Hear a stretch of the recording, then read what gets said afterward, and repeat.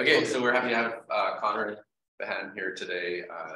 Connor was a master's student with me a while ago, so he's like my personal contribution to the bootstrap program. But I guess I was interested in that at the time and suggested to Connor start looking into it. And then he went on to do a PhD with Leonardo Rastelli at Stony Brook, then on to Oxford for a postdoc, and was going to Perimeter and Sao Paulo in a combined deal after this. So yeah, he's going to tell us about a couple of minimal models, and he's going to revisit that for us today. All right, thank you very much. It's great to be back at the place where I first learned what a conformal field theory was. And some time later, I learned that a way to get a sense of what conformal field theories might be out there is to take something that is well understood at the UV and then add a relevant operator, ideally a weakly relevant operator, which triggers an RG flow such that it can be fine-tuned to end in another CFT, which might be less trivial. So in the first example of this that we do, the starting point is the theory of a single free scalar, in which case there's an obvious choice for which relevant operator should be added. This is part of the fourth. This gets you to the Ising model. But in recent years, people like Osborne and Sturgeon have shown the situation becomes much richer if you consider not just the free scalar CFT in the UV, but a tensor product of this theory. So, and the free scalars. Because then there are many possible quartic interactions you can add. One of them is going to preserve the original symmetry of n free scalars, which is O of n. But for most of the choices of this, you would break symmetry in the IR to be a proper subgroup, which could be either continuous or discrete. And most of these have no infrared fixed points at all. So yeah, there are definitely consistency conditions on this. You can't just cubic anisotropy model actually just with the two coupling constants already doesn't have an infrared fixed point, at least in the perturbative regime. Okay, I'm going to talk about cubic anisotropy in 3 dimensions. But yeah, this coupling constant will need to be built out of invariant tensors of the symmetry that gets preserved by the CFT DIR. So you definitely can't just choose something arbitrary here. But it must be the only very special ones that actually have non-trivial. Yeah, I guess you can call them very special, but they certainly produce large tables of new fixed points found this way.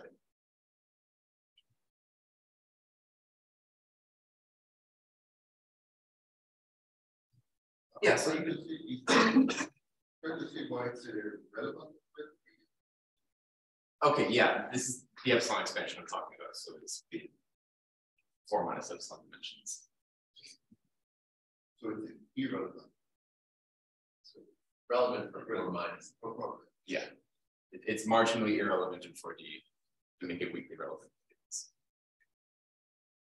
So especially today, we can take the next step and not just start with a tensor product of free scalar theories. We just need to do the epsilon expansion. We need to start with CFTs that we understand well.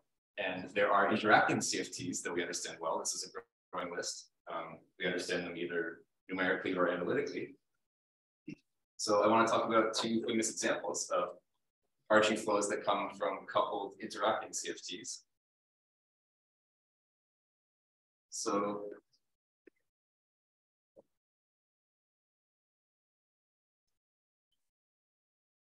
one is the coupled Ising model in D dimensions.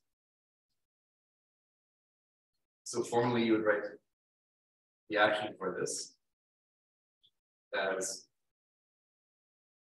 a sum of actions for the individual Ising models.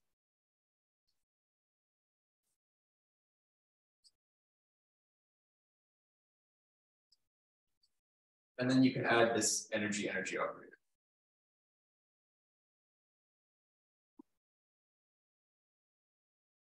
So if n is equal to 2, this flows to the O2 model. And if n is greater than 2, then this flows to the hypercubic fixed point. So it's called cubic because its symmetry is the cubic group. Okay, so for n equals 3, this is cubic. For n, for general n, it's hypercubic. To the n, so we do a product Sn.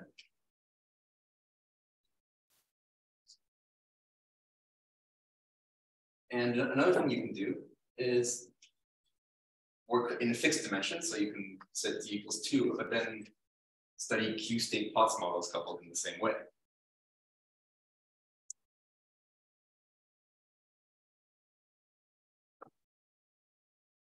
And yeah, it looks exactly the same. So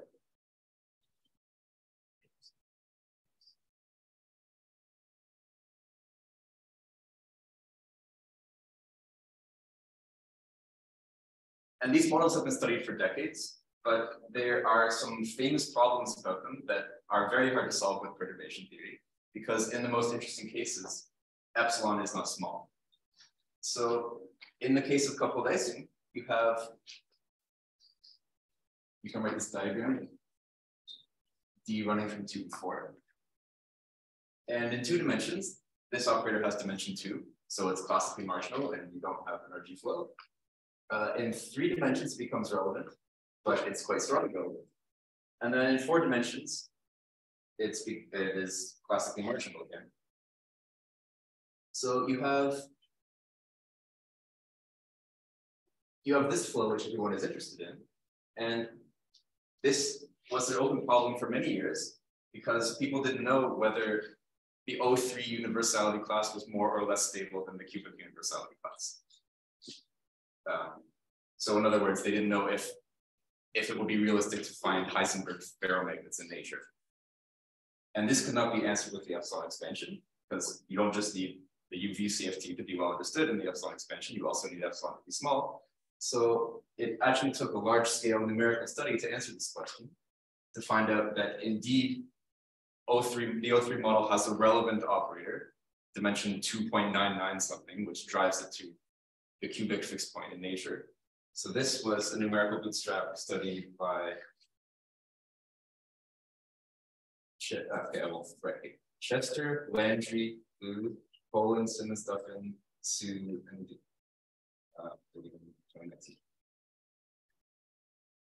so this question took about 50 years to be answered.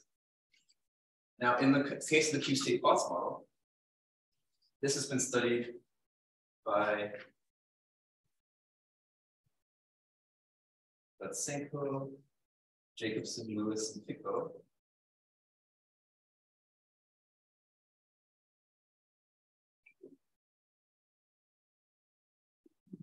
In 1998. But there's a very important question about it. Is this a rational CFT or an irrational CFT? So a rational CFT has finitely many primary operators with respect to some chiral symmetry. And an irrational CFT has an infinite number. And there's something called Vaughan's theorem, which says that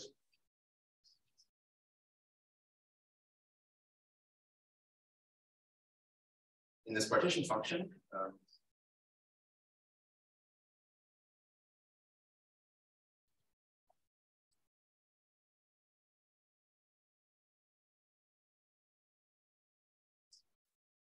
if you want to be able to write this as a bilinear combination of characters, which is a finite sum, then it must be the case that the central charge and all conformal weights are rational numbers.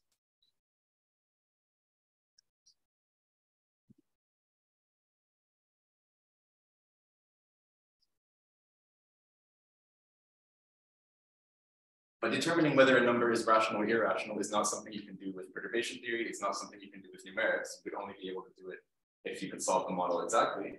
So these authors tried to solve this model exactly and they weren't able to. So it's still an open question whether this is rational or irrational. And it's an open question what the chiral symmetry of this model is in the infrared. And in fact, the RG flow diagram looks very similar to this one. So this could even be D or Q schematically. So you're in a situation where the 3-state plus model is interesting and 3-dimensional coupled Ising models are interesting. And this flow is hard. So if you want a weakly coupled flow that allows you to trust the epsilon expansion, you have to be close to one side or the other. But here you're starting from a CFT in a fractional number of dimensions or with a fractional SQ symmetry, which is a formal thing to consider. It's non-unitary. What we would really like to be able to do is have unitarity and weak coupling, but this model doesn't allow us to do it. So the motivation for the other flows I'm going to talk about soon, the couple of minimal models revisited, is going to be getting around this problem and having a setup which is unitary and weakly coupled at the same time. So this is taking a bootstrap point of view. If we don't want to commit ourselves to studying a particular model, we should look for a better starting place for studying the class of models that are like this. Another motivation comes from looking at gaps in our knowledge of CFTs, because in 2 dimensions, the vast majority of CFTs that have been studied before are of this form, irrational. And you might say, of course, they would be rational. If you want to be able to solve the conformal field theory exactly in the spirit of BPZ or BPZ, then you should have a finite number of primary operators. But exact solutions are not the only thing we can use, and we don't need to use numerics either.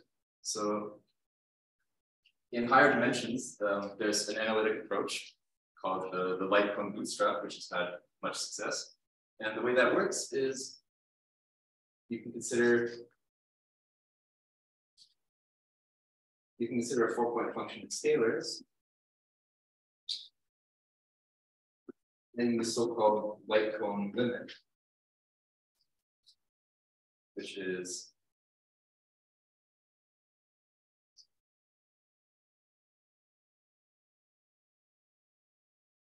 this. And in this case, the 4-point function, the conformal block expansion really becomes an expansion and twist. So the leading term is going to be from the identity operator. And then there's another term given by z to the power of the minimal twist over 2 times some z bar dependent, which is exactly known, plus higher powers of z. And in the CFT in 3 or more dimensions, we can easily pinpoint what this minimal twist operator is. It's going to come from either the stress tensor or a conserved current or a so-called light scalar. But in 2 dimensions, there's a problem because the identity operator has 0 twist, of course. Spin is equal to the scaling dimension, they're both 0. The stress tensor has a spin in the scaling dimension of 2, so that also has a twist of 0. Besides the stress tensor, you can have these states created by another combination of Virasoro generators of this quasi-primary. This is a spin 4 current, which is in the Virasoro identity multiplet, and it also has a twist of 0. And this goes on forever. You have infinitely many operators with degenerate twists. So you need to do something more refined in order to apply this light cone bootstrap technique of making a 4-point function some controlled expansion. But this kind of technique was found in recent years. So papers that came out the same year, one by Suki and one by Collier, Global, Maxfield, and Perlmutter.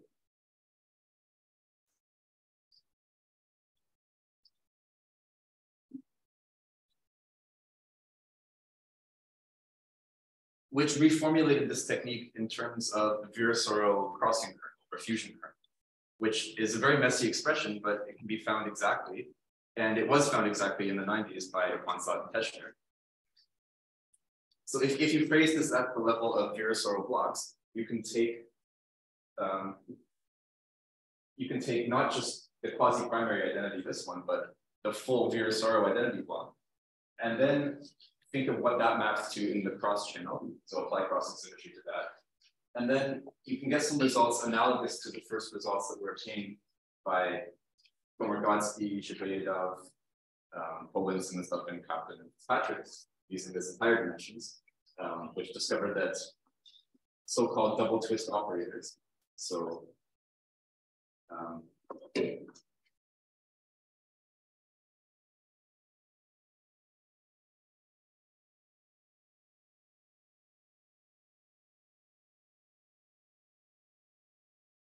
yeah, so they discovered that in a CFT in dimension above 2, there's a universal sector at large spin where the scaling dimension is asymptote to a formula like this, which is what you would expect in just a free theory or a generalized free theory, where this operator would have the form of L uncontracted derivatives and N contracted derivatives. So there's a certain large spin universality for CFTs in dimension above 2, and by using the Virasoro crossing kernel, it's now the case that we know there is a large spin universality also for CFTs in dimension equal to 2. But a point these people make is that it needs to be the case that the Virasoro identity multiplet is the source of all higher spin currents. So the source of all possible operators that have a twist of 0. If you have enhanced chiral symmetry, then this technique is not enough. You would also need some other fusion kernel, which is not known yet, or some W algebra or some super Virasoro algebra. And that's where it becomes a problem that so much of the attention in the past has been devoted to these rational CFTs, where indeed you do have enhanced chiral symmetry. So where you would really like to study what you can learn from the Virasoro analytic bootstrap is if you have a CFT with these properties. So a CFT which is compact, that means it has a discrete spectrum. Unitary.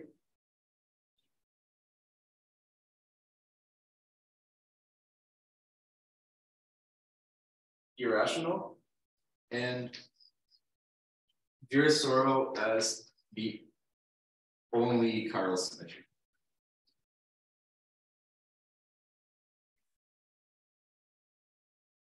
So some of the few, there are a few irrational, a few irrational CFTs in 2 dimensions, which receive a lot of attention.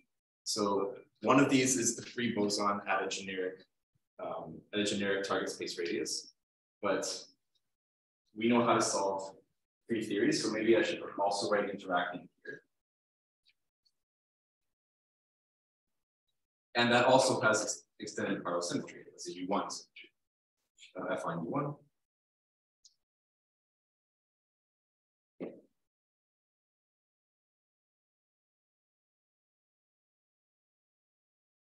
The nonlinear sigma models for Calabi-Yau manifolds at generic moduli are also irrational, but they also have chiral symmetry. You need to have at least n equals 2 supersymmetry for those Calabi-Yaus. So there is a major dearth of CFTs in literature which are compact, unitary, irrational, and have only Virasoro symmetry. It's actually fairly common, or it was common, to see the statement that we don't know any examples of CFTs like this. Some people say we don't know an example of a CFT that is like a 3D Ising model for 2 dimensions. That being kind of a joke because the 2D Ising model is rational.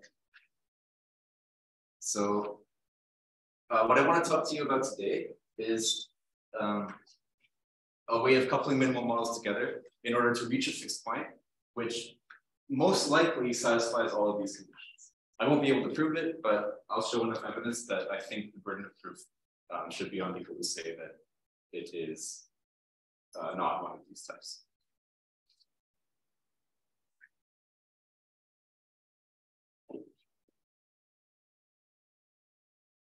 So in contrast to this picture, the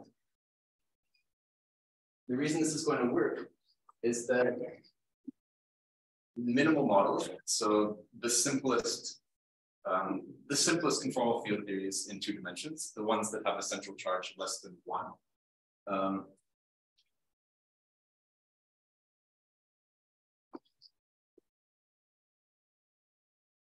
they sort of live in a space which looks like this. So if you map out the central charges between 1/2 and 1, minimal models are often denoted in this way. So you have m equals 3, which is the 2D Ising model. Then you have m equals 4, which is the tricritical Ising model. Then you have m equals 5, and if you take a non-diagonal modular invariant, people call this the 3-state pulse model, but I'm only going to consider the diagonal modular invariant. So all of the Virasoro primaries I consider will be scalars. And if you take a diagonal modular invariant, then n equals 5 is, I think, just called the tetracritical Ising model. And then you continue, and they accumulate at a central charge of 1. So you have infinitely many minimal models in this neighborhood.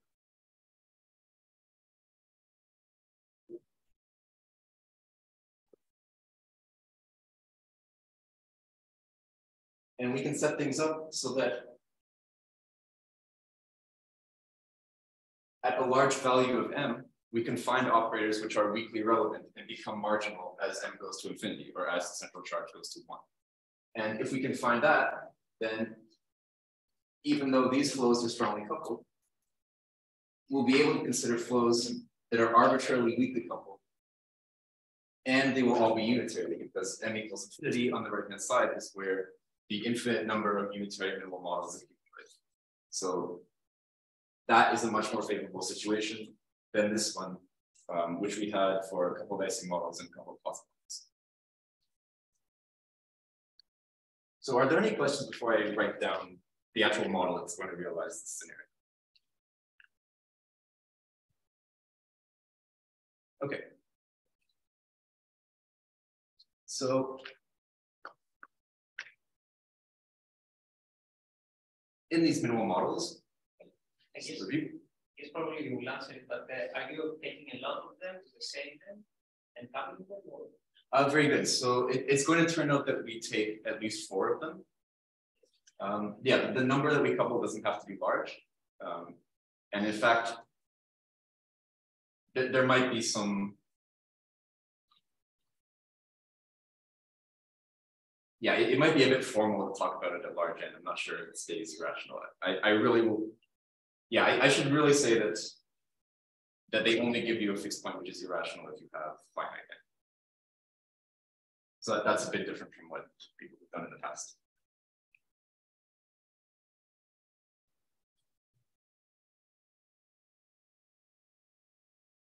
So in a single minimal model, the central charge has this formula. And the informal weights of the primaries are given by the Katz formula, which can be found in the yellow book. So there are 2 Katz indices, R and R prime. They run from, one of them goes from 1 to m, the other goes from 1 to m plus 1.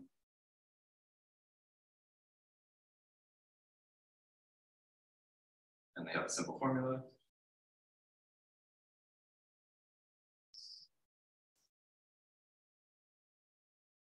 And for us, it's important what the expansion looks like at large n.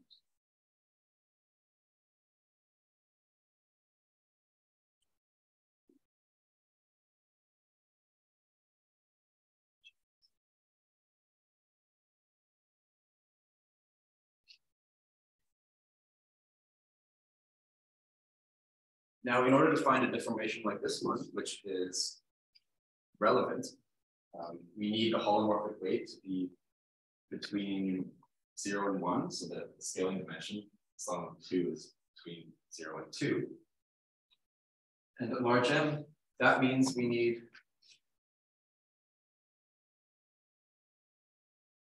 need this to be 1. So let's try the logic. What was the premise of you creating this new the one in the top? Because it was weakly coupled and unitary. Yes. So every time you start from a unitary CFT in the UV, I'm assuming that the CFT you're going to end up with in the IR is unitary as well. Maybe even that breaks down if the flow is strongly coupled. But I would like to start from unitary theories and then trigger a weakly coupled RG flow away from them. And the point with the other one, the middle one, was that it was not weakly. Right, so in 3 dimensions, that's a unitary CFT, but this is not weakly coupled. These, yeah, I think I wrote down what dimension this operator has even.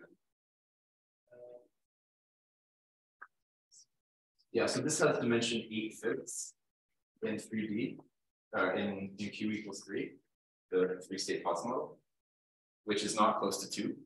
So that's why this is a line of finite length. And if you want this to be very close to 2, you would not, you couldn't consider the 3-state Potts model anymore. You'd have to consider like the 2.01 state Potts model or the 3.99 state Potts model.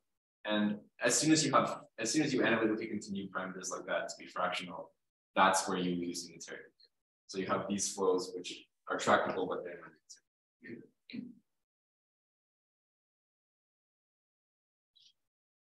So to have a relevant operator that's taken from a minimal model, we need to either consider R+1, or we need to consider the opposite. We need, R prime should be bigger by 1, or R should be bigger than 1. And because we want an operator to be weakly relevant instead of irrelevant, we should choose the first one. So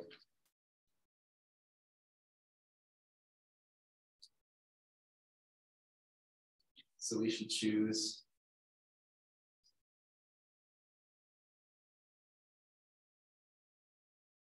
R+1, which is still an infinite family of operators, but there will be a finite subsector which closes under fusion, because another thing you can look up in the yellow book is that there's the so-called Verlinde subalgebra of the fusion algebra, where you take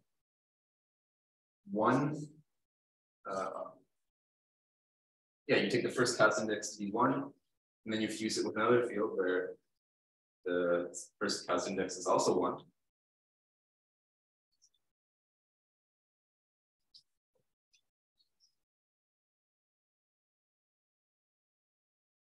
And then that'll just give you operators of this form. So in order to have dimension less than 1, we should take R to be 1, and then R+1 is 2. And we have this field which will have dimension 1/4 minus a little bit. If we did 2, 1 instead of 1, 2, then of course the dimension would be 1/4 plus a little bit. But we want to be able to combine 4 of them in order to make an operator which is weakly relevant instead of weakly irrelevant. So we're going to take 1, 2. And then another operator which we'll be forced to consider by the consistency of the RG flow is 1, 3, where a single copy of this is weakly relevant. It'll have dimension 1 minus. And then there are still all sorts of ways we can make a quartic interaction with 4 copies of 1, 2, but we're going to choose the simplest one to start, which is the one that preserves the SN symmetry if you have n minimal models in the UV. So that allows you to write down a formal action. So the analog of this, in our case, is going to be the sum of individual minimal models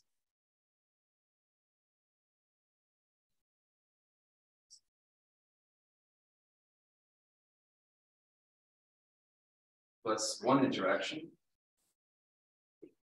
which if we want this operator which is forming by to be unit normalized, then there's an n choose 4 here.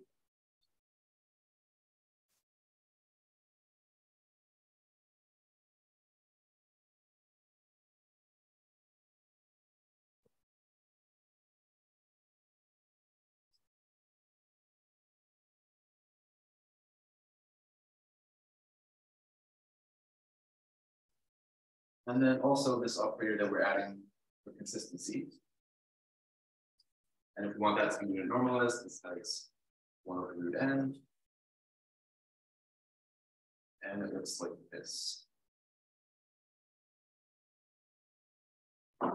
And as the notation might suggest, for future reference, I'm going to call this reforming operator sigma, and I'm going to call this reforming operator epsilon.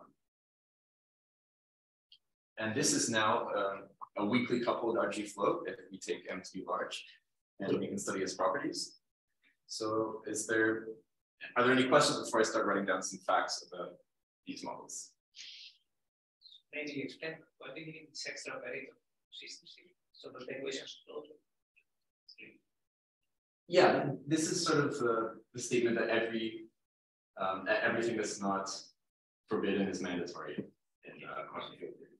So if you don't include enough vertices in your Lagrangian, you can end up with a divergence where there's no counter term left to cancel that divergence. So it's exactly the same way you generate interactions in like effective field theory. And in fact, maybe I should review just the reason why we can use conformal perturbation theory on this, even though strictly speaking, these are non-Lagrangian theories. So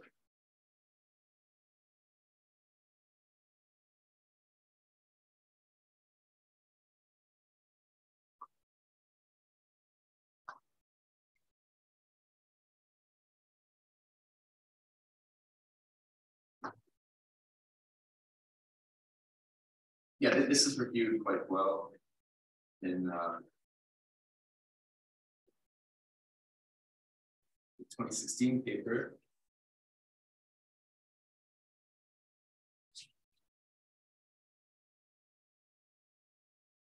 So if you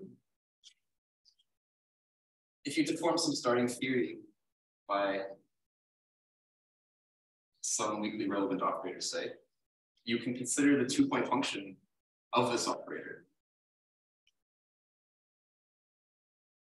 And at zero coupling here, this is a completely finite thing. You can just normalize it to be 1. And what we would also like is for the finite coupling version, the interacting 2-point function, to also be finite. So this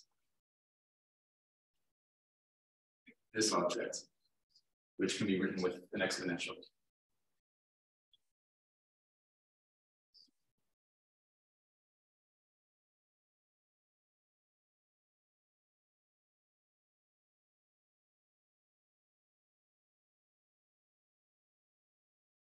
So if we Taylor expand this guy, the first term is going to be just the UV zero coupling 2-point function we started with. And then the second term will be an integrated 3-point function.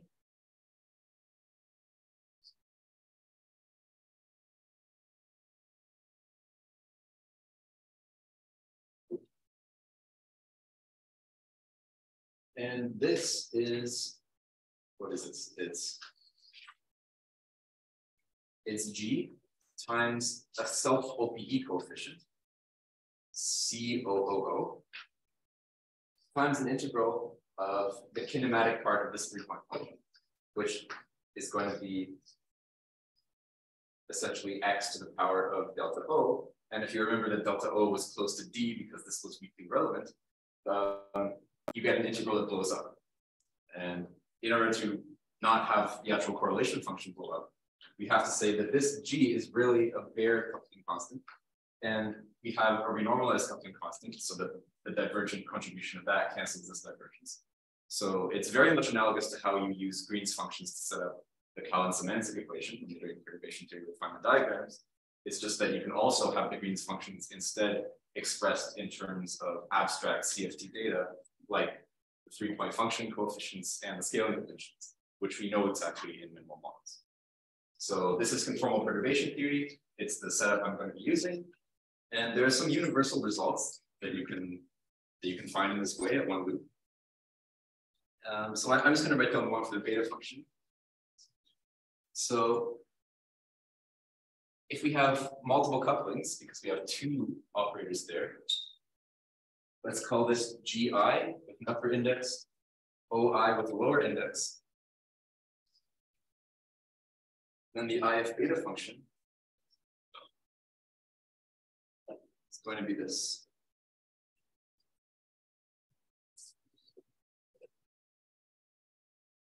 Where the only part where you don't use the summation convention is in defining this P tilde. You define it as 1 minus scaling dimension of operator I times the I. And there's also a famous result of Zemologikov, which read that does as well, which is the shift in the central charge. So the UV central charge minus the IR central charge, which always has the same sign by the C theorem, which he proved.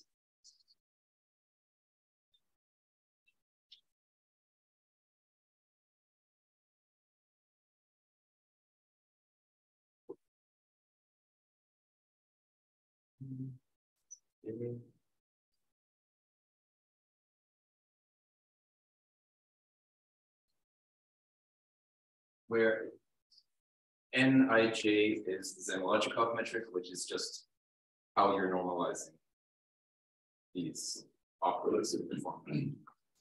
And it implicitly appears in the beta function because it's what you have to use to raise and lower the indices on this 3-point function.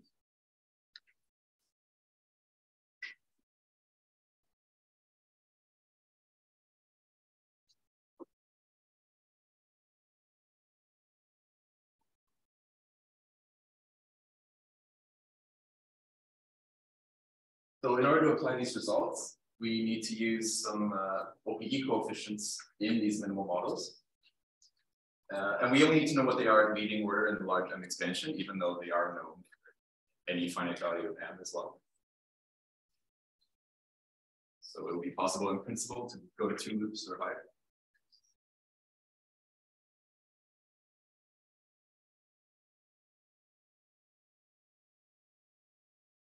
So this one, √3/2 up to 1/m corrections.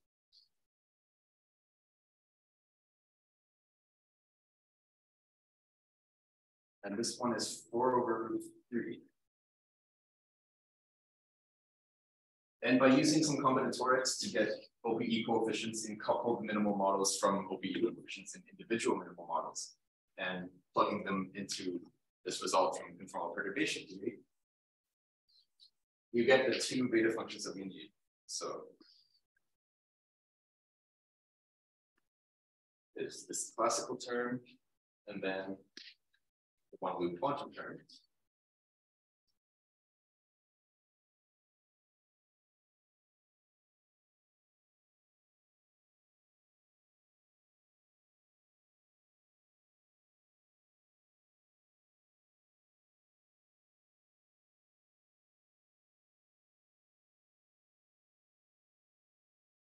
One for epsilon is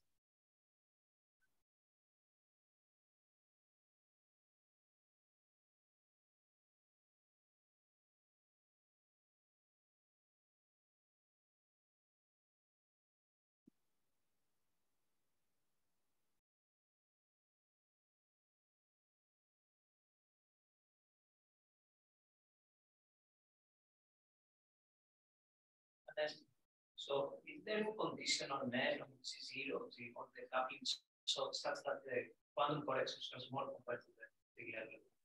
Because in some sense, we truncate that, right? It's the first correction. Or there are no yes. So if you just look at the first term, you find that the coupling constants go as 1/m, which makes sense because the deviation of these operators from marginality is order 1/m. Yeah. So if you plug 1/m into the second term and demand this is suppressed, then you just need n to be finite, or in fact, if n is large, this is still suppressed. So I think we're fine as long as n is large. Okay, so you're saying that you don't need n to be large, just enough to have n large. It's just enough to have m large. Actually, this is finite as well because this n choose 2 is quadratic. This is over the square root is in the coordinates. Yes. For any m, making m large is enough.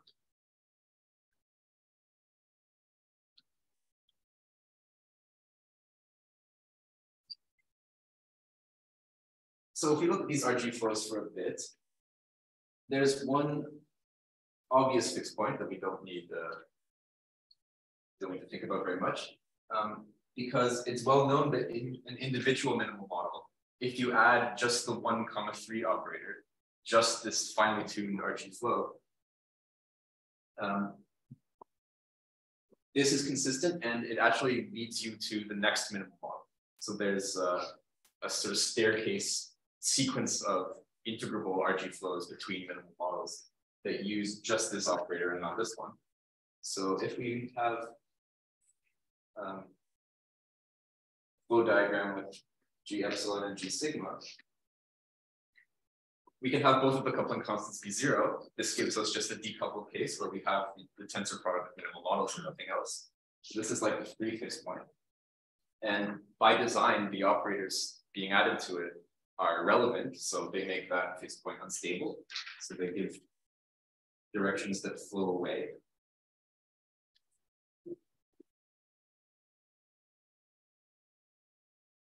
And we know that this integrable flow that just involves G epsilon would end up somewhere over here. And because this is really a decoupled flow, so for each individual, each minimal model flows by itself, they don't talk to each other. It must be the case that all of the directions here are relevant, making this RG flow attractive. So let's just follows from the topology of one dimension, which is trivial.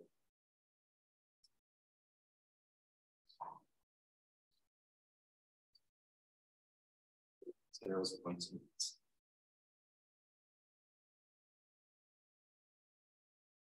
But there are non-trivial solutions like here, the ones we're really interested in.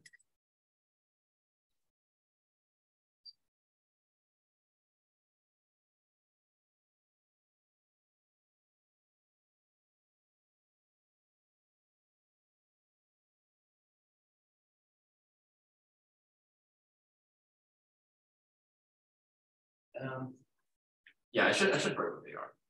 So let's say n is 4, 5, or 6. Is the non-trivial solution for G sigma and G epsilon. So there are always 2. So you can have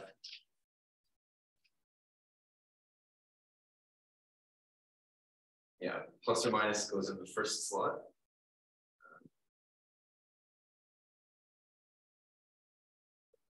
The next value of m looks like this.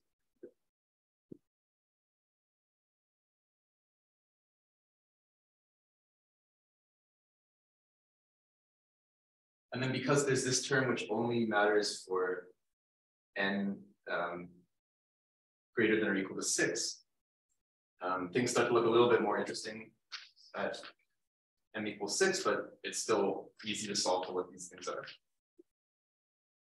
Here you have 6. Now you have a plus or minus as well in the second slot.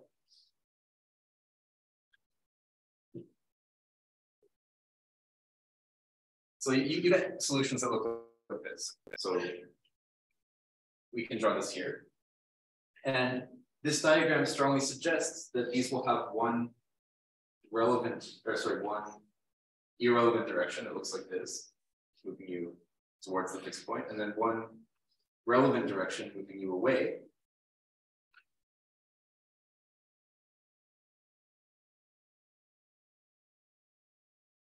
And this can be explicitly confirmed in conformal perturbation theory by calculating the anomalous dimensions in the infrared, not of sigma and epsilon themselves, but of the linear combinations, the mixed operators that become eigenstates of the dilation operator in the infrared. And they exactly tell you that one is weakly relevant, one is weakly irrelevant from this picture. So this would be one of the fixed points, either plus sign or the minus sign, and then you have another one down below, which for n equals 4 and n equals 5 would be exactly the mirror image down below, because when we have plus or minus here. For n equals 6, you also have something here, so it will be shifted a little bit. But that's the basic picture.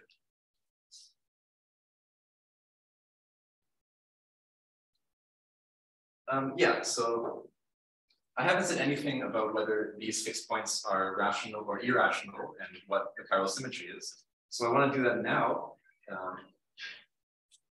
Might have to rush for time a little bit. So the key thing here is that these theories have central charge bigger than 1. We have at least 4 minimal models, so the central charge is at least 4. And the RG flows are weakly coupled, so the central charge is going to be a little bit less than 4. It's not going to be a little bit greater than 4 because of C bigger. But in any case, it's going to be nowhere near 1. So because these are CFTs with central charge larger than 1, it must be the case that they have infinitely many Virasoro primaries.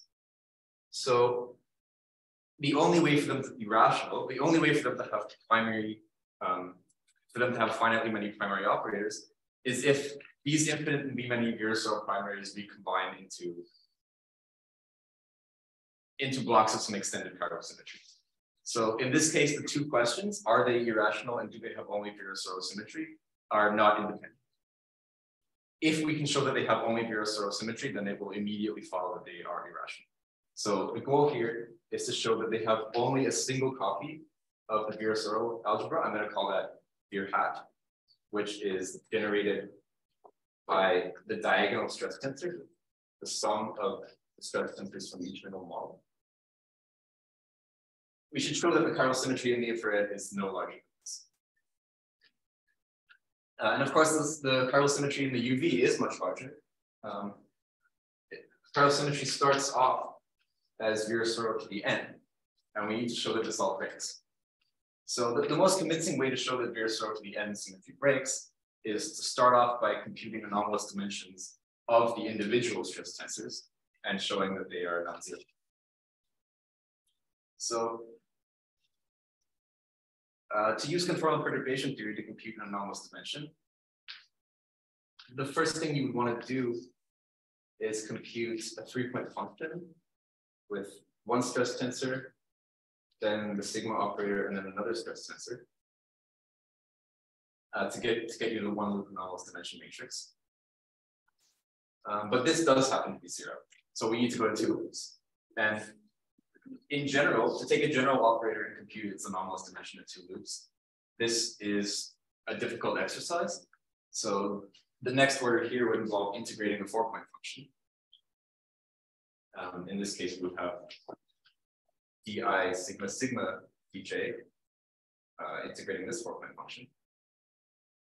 But because the t's are currents in the UV, which are weakly broken, there's a much easier way to compute this anomalous dimension. We'll be able to get a 2-loop answer without really doing a full 2-loop calculation. So this was discovered in 2015 by Richkov and Tan, and pushed further the next year by Giombi and Krillin. And the idea is using this conservation equation,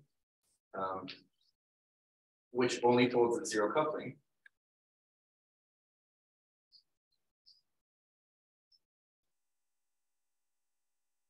It must mean that in general, the broken conservation equation looks like this. So this means there has to be some operator whose spin is lower by 1 and whose dimension is greater by 1. Some operator in the original theory before you conform needs to have the right quantum numbers to be the divergence of the stress tensor. Because the stress tensor is conserved in the UV, so it lives in a short multiplet of conformal symmetry. And things would be very strange if new states just appeared out of nowhere after you added an interaction. What should really happen is that the states reorganize, but still have the same counting.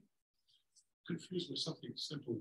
So you lose, so you have a bunch of Virasoro symmetries and you lose them by calculation describing. How do you know you have any?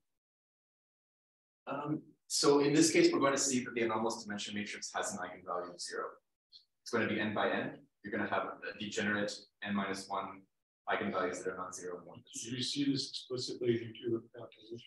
Yes. Yeah, it'll be very strange if this were broken as well, because then we would have no stress tensor and sort of generate a novel theory from local ones. It doesn't just mean you. That's possible as well. But yeah, we have this, so we're pretty sure it's a local CFT. And up to spin 10, I'm going to show that everything is.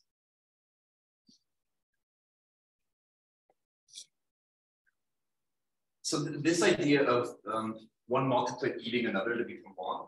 So when you lose a divergence of the stress tensor, that's because some operator, which was originally a primary and decoupled theory, becomes a descendant of it.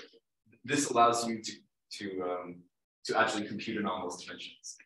So it's a calculation with power factor. These are papers that explain it very well.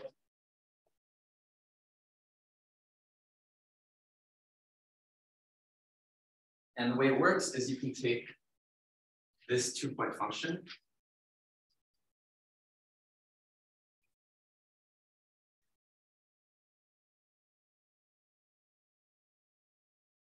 conservation equation tells you that you can replace this BGV by the anti-holomorphic derivative of the holomorphic with the stress tensor.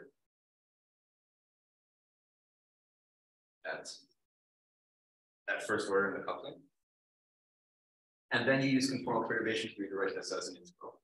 And the integral is essentially the easiest one to do. It's the integral of a delta function because you're hitting a holomorphic 3-point function with an anti-holomorphic.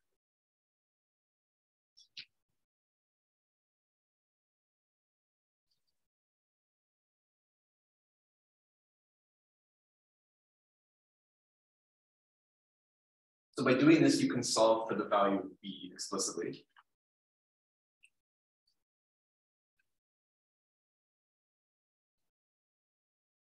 And now now that you know B, you can consider a 2-point function where you use it twice.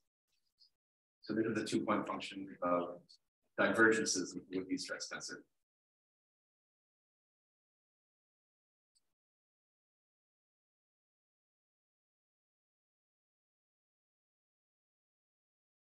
And then you can take the universal form of a 2-point function, of a spin 2-point function, hit it with these derivatives, and you'll get 0 if there's no anomalous dimension. Otherwise, if it's the proportional to the anomalous dimension, and you'll get this and solve for the anomalous dimension in terms of this B and the fixed point color. So that's the strategy you can carry out for these individual stress tensors that generate pure sort to the n in order to check that they break.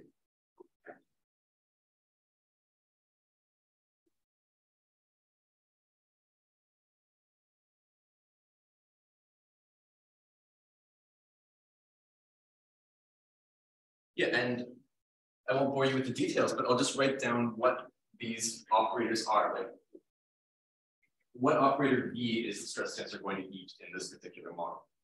So we have operators that are weakly relevant. So we have sigma, which has an anti-holomorphic dimension of 1 and a holomorphic dimension of 1. So if we add L-1, if we take a derivative of sigma, which we can do with respect to any of these n Virasoro algebras, but then it'll have the same quantum numbers as the divergence of the stress tensor. It'll have holomorphic weight 2, anti-holomorphic weight 1. So we have the first L-1 hitting sigma, all the way up to the nth L-1 hitting sigma. But the key is that this doesn't have n degrees of freedom. It really has n-1 degrees, because if we add up all of these operators, this becomes a total derivative acting on sigma, which is a descendant. And we need primaries to use this rule. So we really have n-1 operators that can be eaten. And this agrees all with our expectation that n-1 linear combinations of this will live, leaving diagonal 1 reserved.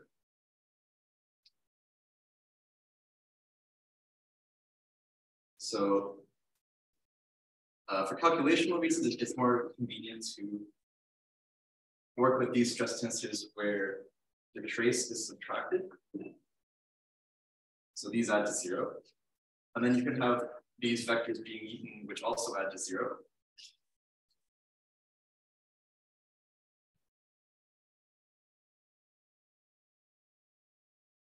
Phi in this case is phi 1, 2. I just don't want to write 1, 2 every time.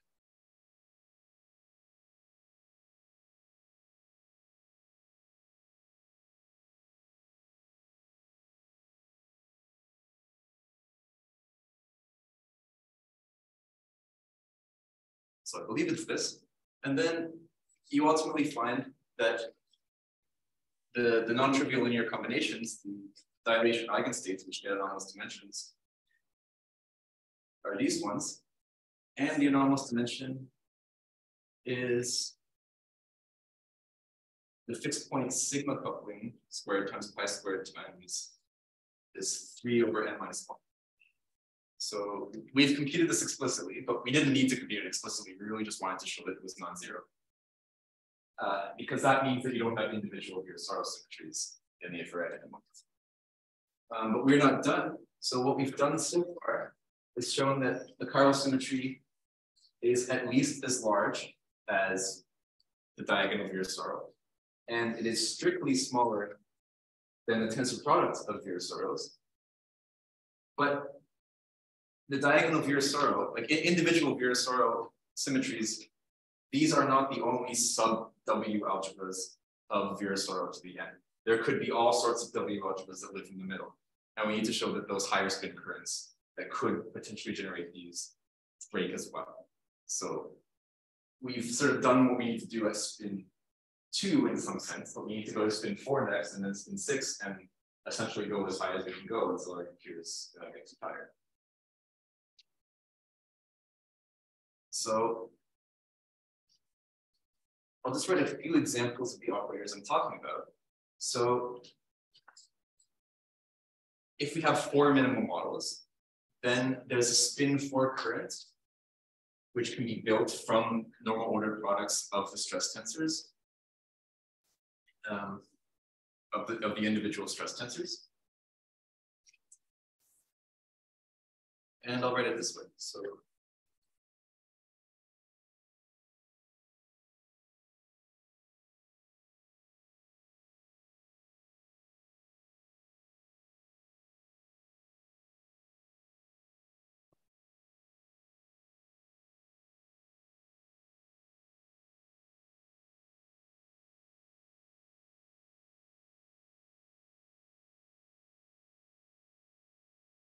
and maybe one thing worth noting is that because we know that the Virasoro hat symmetry is preserved now, because we've shown that this diagonal combination doesn't live, in order to explicitly check these other higher spin currents built from normal order products, we can restrict our attentions to operators that are primary under Virasoro hat, because we know that's the symmetry at least. So all of the descendants, all the Virasoro hat descendants are going to lift in the same way as their primaries. They're going to have the same anomalous dimensions.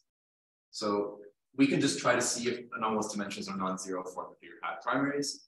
And we can also make sure, we can also save time by just checking what the anomalous dimensions are for the Vir hat primaries, which are SN singlets.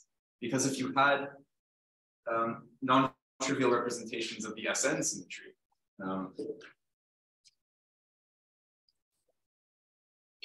if you had J, which was in a non-trivial representation and it happened to be preserved, and you had J again, you could consider this OPE and you find some normal order product, JJ, which is an SN singlet. So if there's some non-singlet current which is preserved, then there is also necessarily going to be a singlet which is preserved, but not vice versa. So this explicit check that we did at spin 10, it considers the Vir hat primaries, which are SN singlets. And the first of these is this one at spin 4. So to just say a few words about how we did this check at spin 4, we looked for the possible V's that have the right quantum numbers to match the divergence of this. And we found a slightly wrong expression. Might be one of the last things I write.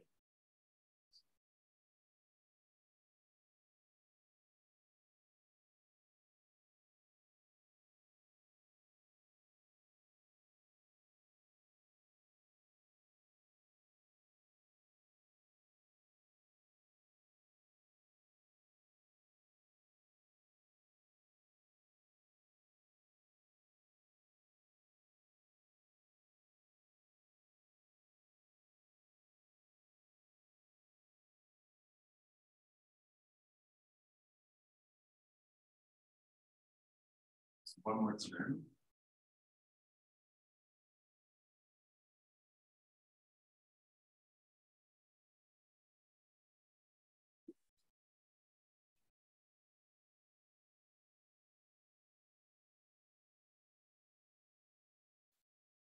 So you can act with an L-3 on one of the 4 operators, or you can act with L-1, the derivative in these different ways of how you distribute the derivatives.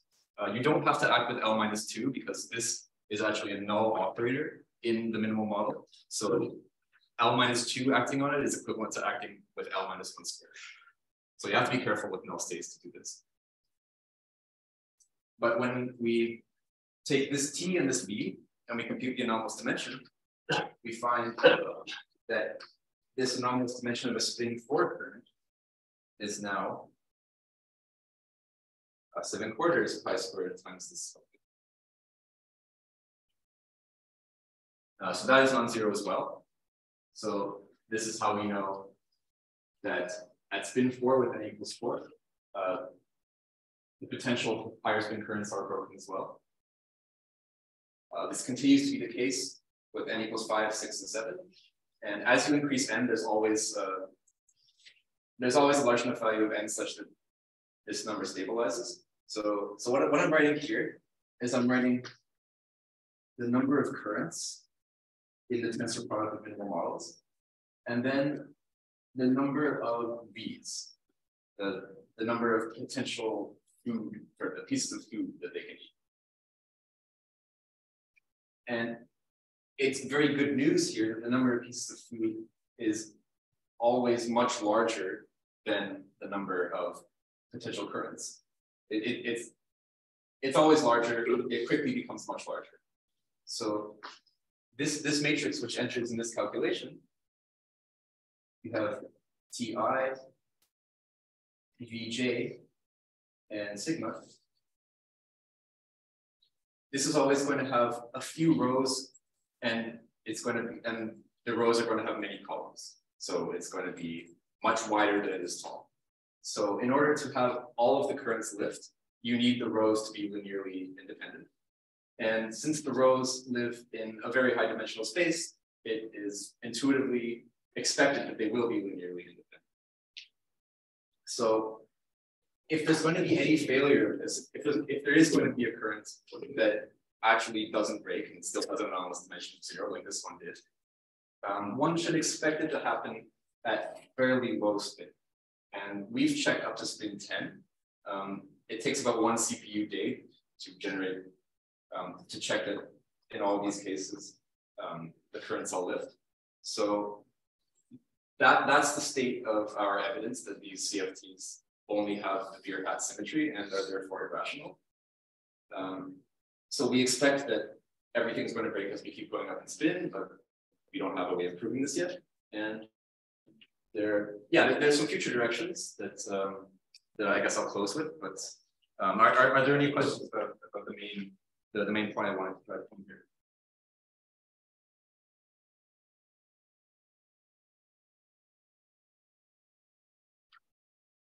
Okay, so one future direction is to figure out what's going on here. It's actually when you have n equals 4, with there is one higher spin current we found. So if n is at least 5, then all of these higher spin currents break.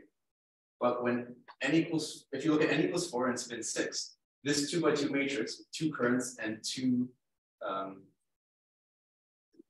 potential divergences of them is actually singular. So there is one linear combination of the T's, which is unbroken here. So for coupled minimal models, this actually does have some extended chiral symmetry. So it has a spin 2 generator, this Virasoro one, but it also has a spin 6 generator. So its W algebra could be W2, 6. Which has been studied in the 90s. That there was a series of papers trying to classify W algebras back when people had more hope that that was possible. They quickly found that there were just so many W algebras. But there are some things known about this. In particular, the central charges of their minimal models are known, and they do not accumulate near central charge of 4, which would be the UV central charge for this. So if it does turn out that this n equals 4 case doesn't have any other higher spin currents, if spin 6 is the last one, they get a Lewis algebra, then it's still going to be irrational. It's just going to be irrational with respect to the enhanced chiral symmetry that it has. So that is something to look into. There is also the opportunity to study flows that don't preserve SN symmetry. So I was summing over all permutations in order to have SN preserved in these interactions, but you can also break that to all sorts of non-trivial subgroups like we've done for the epsilon expansion away from a free theory. And a very interesting choice would be Zn, which describes periodic boundary conditions if you couple a stack of 2D minimal models together. So you could have a minimal model living here, another one living there, and take n to be large to approximate some sort of 3D crystal things. We know 2D crystals really are described by minimal models. And finally, something we're working on right now is coupling minimal models, which are not minimal models of the Virasoro algebra, so not these ones where the central charge goes between 1/2 and 1, but minimal models of some W algebra. And then the question is this going to break the individual W symmetries to have a single W symmetry in the IR? Is it going to break them even more to have, again, a single Virasoro symmetry in the IR?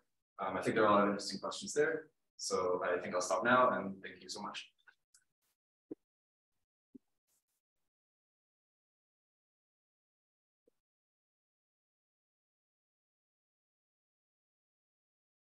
Any questions? Yeah, my question is slightly, okay, not really off topic. So it's actually really hard to construct matrix models that describe CFTs that are greater than 1, right? The body. So I was wondering, so this model, because it's a coupling of several minimal models, I guess you could formulate it in the matrix model. And then you could, take these operators, I don't know. I'm not familiar with the work you're talking about. So in the double scaling, like now I'm going to deep one, so not minimal models in some labs fixed, but the dynamic elements, right? So here on the surface, fluctuates, happy to do deep one graph. And then you take a matrix model in the double scaling grid, and this describes this minimal model, that describes the minimal model on a random surface. Okay. And I was wondering whether one could construct some similar model in a matrix model language, so that in order to go beyond the sequence one barrier. I don't know what about this. It's slightly off topic. Yeah, well, I didn't know that this program became harder when you went above central charge 1 to begin with. So I wouldn't be able to answer that. When it comes to coupling to gravity, though, I can mention that one holographic direction that might be worth looking into is this extension to minimal models of the W algebra, because there they would have central charge greater than 1. There's this correspondence I don't know much about due to Gabriel and Gopakumar, where W minimal models are equal to higher spin gravity theories in ADS3. And because you can consider flows that couple them, it might be worth seeing what this corresponds to on the gravity side, like maybe some interaction between 2 asymptotic boundaries. I don't really know.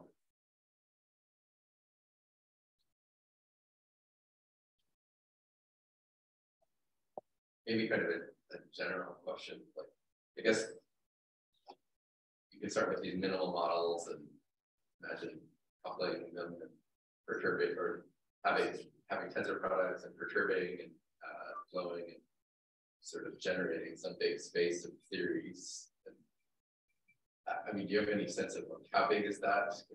Could you get general conformal field theories that way, or? I don't think they'd be very general. In particular, there's nothing that's very holographic about these. They have weakly relevant operators and above them, and above the marginal operators would be. It's not like the irrelevant operators would have a large gap. So, I think this would be a class, like some class of irrational CFTs, and there'd also be a whole other class that this wouldn't touch. But it's at least encouraging that the larger the value of n is, so the larger the simple charges that you're considering, the more CFTs you expect to find, because then you can break SN in more and more ways. Yeah. But I guess an analogy with the epsilon expansion with starting from the n free scalars, you'd have to be careful that a lot of the fixed points you find with broken symmetry would sort of recycle results at lower values of n. So yeah, you could take some fixed points with n equals 4, n equals 5, and then just have a tensor product with that fixed point be something at n equals 9, say, a tensor product of 2, n equals 4, n equals 5. So in addition to doing some brute force check of the higher spin currents, you would also need some brute force check to make sure you found something genuinely new. Yeah. But it's a very interesting direction.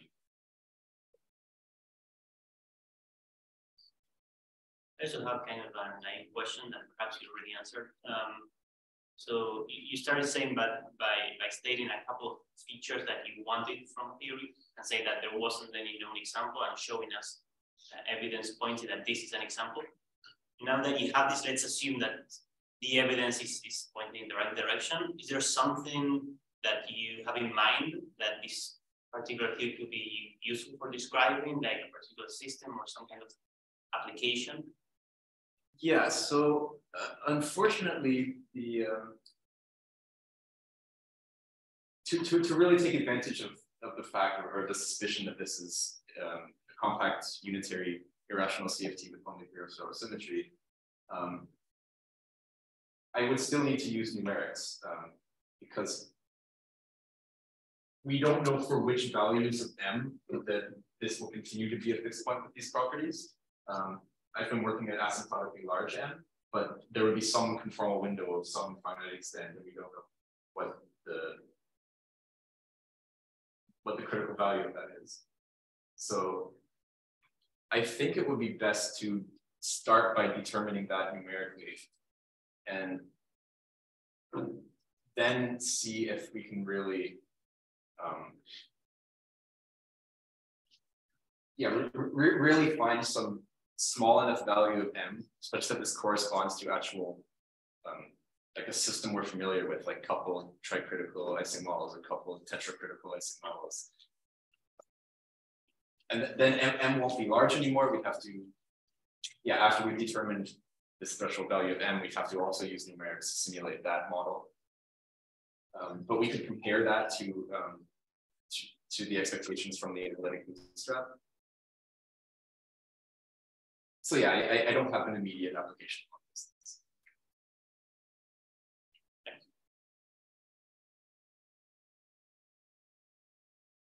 So there's a representation of these minimal models using this coset construction. Yes. Does that, if you reformulate everything that you told us in that language, can that give you some better handle on what this W symmetry could be? Yeah, that's since it kind of extends, it builds in a natural extension to the Virasoro algebra from the outset. Yeah, so these cosets are essentially W's and W models that give you these minimal models.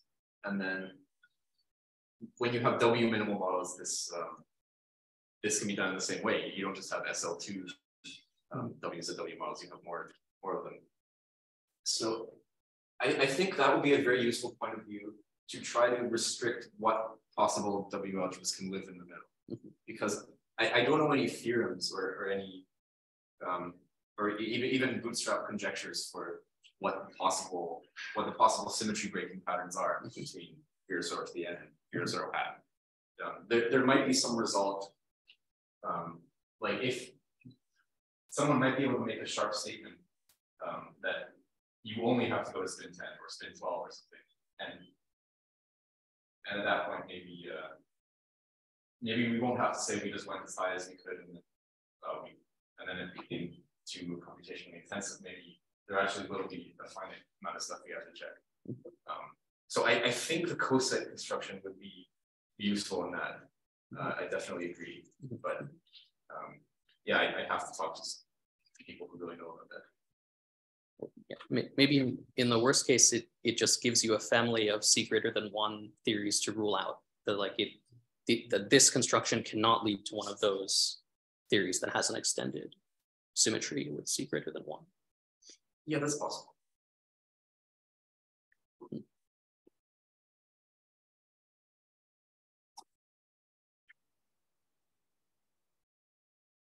Okay, any more questions?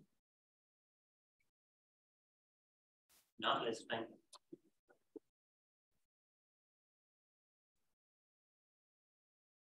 Can I erase this?